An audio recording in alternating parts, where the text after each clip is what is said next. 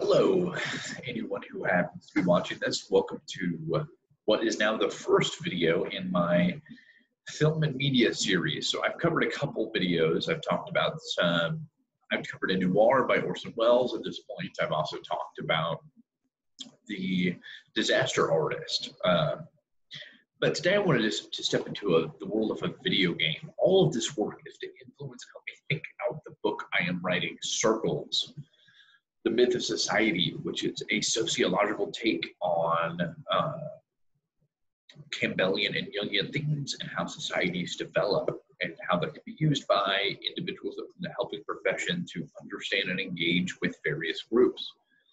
Today I want to talk about Borderlands, which is, in my opinion, one of the best video games I've ever played. Right? The entire series is very interesting. The entire series is this mix of RPG elements with first-person shooters with a very engaging and interesting Mad Max type world.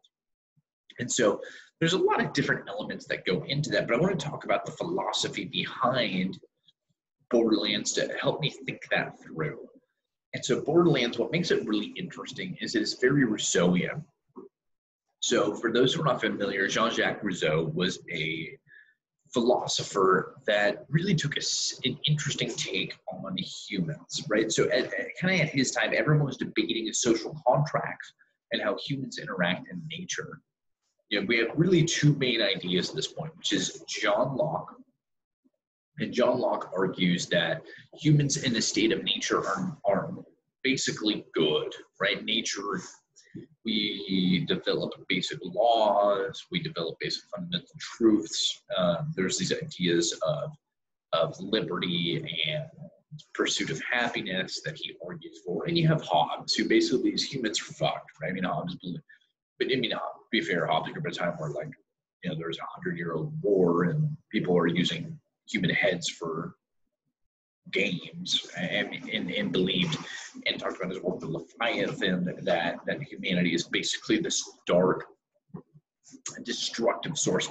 Rousseau takes this interesting take, right? What Locke and Hobbes were both talking about is the necessity of society to progress the base values of humanity.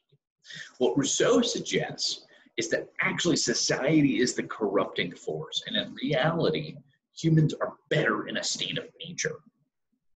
And returning away from civilization will return us to this positive state that society itself is corrosive and corruptive, that is destructive. Rousseau, to me, is the perpetual bullied kid in high school that just goes, this fucking system, man, if I can escape it, which I relate to 130%. High school was not a easy experience for me.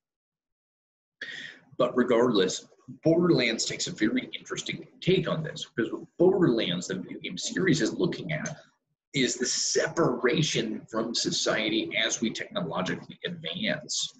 And most sci-fi takes a very different approach. For the most part, science fiction suggests as we technologically progress, so will we morally. This is the premise of Star Trek, right? As we develop technologically, so do we ethically and morally and philosophically. We become more advanced. We become more connected as a people. We're able to explore the universe with this set of moral ethical principles, which are perhaps too far, and Kirk pushes that. Star Wars takes it a little bit differently, but at the same time, it shows a progressive dichotomy in between good and evil, order and chaos, and a futuristic system. Borderlands is a return to nature, right? So humans return to a primitive, pre-societal state as technology develops. But what Borderlands suggests is this is a step into madness. That as we reach to the stars, we can develop the technology to engage with new systems, we lose our minds. And this is seen across the world, right? The game is fascinated with forms of madness. Craig in Borderlands 2 is one of my favorite characters, right? We get to play the psychopath killer who is trying to battle the demons within himself. But it shows this distinction between ethics and technology that I think is really, really important. And it shows this important aspect of the abyss, which is an idea brought up in my book series, or my book that I'm working on quite a bit, which is the idea of the abyss. And the abyss is the void. It's the emptiness of reality. It's the step beyond the human perceptual understanding. It is the embodiment of the abstract. It is the realm of Plato's forms. And in Borderlands, this is a realm that is occupied by a futuristic alien species that have created the vaults to harness it and keep it locked away. And in the games, we're trying to open it because we want loot. Because of course, we're humans, right? We want neat shit. And so as we open this, we unleash monsters. And you can see this throughout the game series in terms of the philosophy of the developers, because they use different themes to represent it. Right? In Borderlands 3, we see an expansion that's very Lovecraftian, and Lovecraft is the epitome of cosmic nihilism. This idea that the universe is not a happy place. As we go out further, we will only find monsters that are bigger and badder than we are. We see this in the pre-sequel, where we have an expansion that is engaging into Claptrap's mind. It is a type of cyberpunk sci-fi where we're engaging in a twisted reality that is more broken than it is fixed as it starts to dissipate. We see Borderlands 2 as we engage in realms of D&D, and we try to, we see these different realms that are philosophical representations of a breakdown of madness. And I think one of the characters that's actually interests me the most in this is Vaughn. If you actually are one of the few people like me who played the Telltale series, which was, I'm so pissed, I actually paid for the Telltale series, and it was after they lost all their money and their stuff broke, so I couldn't actually play later chapters. I only had to play like 2 or 3 of them, because this was what I had downloaded. But Vaughn is this character who is this chubby, isolated accountant. He's insecure. He is uncomfortable with madness. He wants to stay with his company and be safe. He enjoys where he is with his numbers and his mathematics, but he is thrust into this unknown that is Pandora. And when we see him again in Borderlands 3, Vaughn has become a pretty badass dude, right? He's running around with an 8-pack, and he is fighting bandits, and he's helping he's our prime go-to man as we engage in Pandora in Borderlands 3. And I'm left with this question, which Vaughn was better off? The Vaughn that was a slave to the corporate system and his security and constant anxiety, hyper-rational and in line with order, or the Vaughn that has become a rebellious, maddened beast who is utterly and completely free from social constraints to do as his whims suggest, right? I mean, that's a marriage Borderlands 3. He's trying to develop a relationship with a crazy game show host, which he helps you, he has you help him hack the system so he can show his abs on the screen, and she gets just a date with him.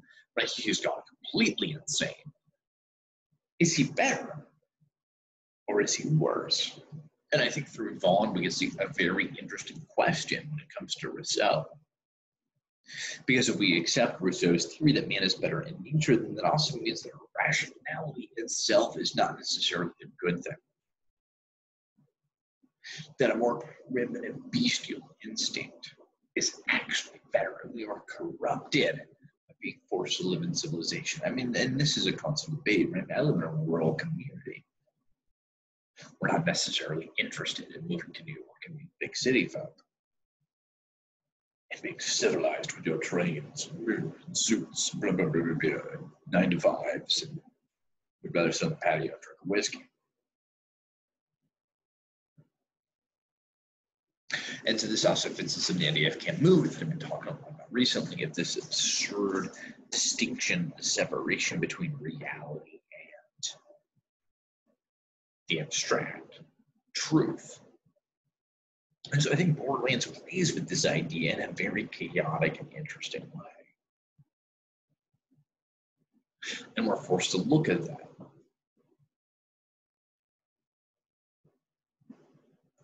We're forced to ask ourselves, what does this mean?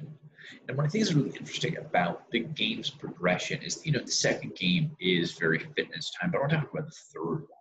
And Borderlands 3 is asking, in a digital age, what does this mean? What is this new frontier of madness? Have we created a new natural environment to retreat to? What is the absurdity and madness of Twitter and dubstep? Of Reddit and hacking, of Anonymous? What is this world? And this is what we're constantly playing with. Where we see our main villains not necessarily trying to destroy you, but they're thrilled that you kill their followers because they get more likes.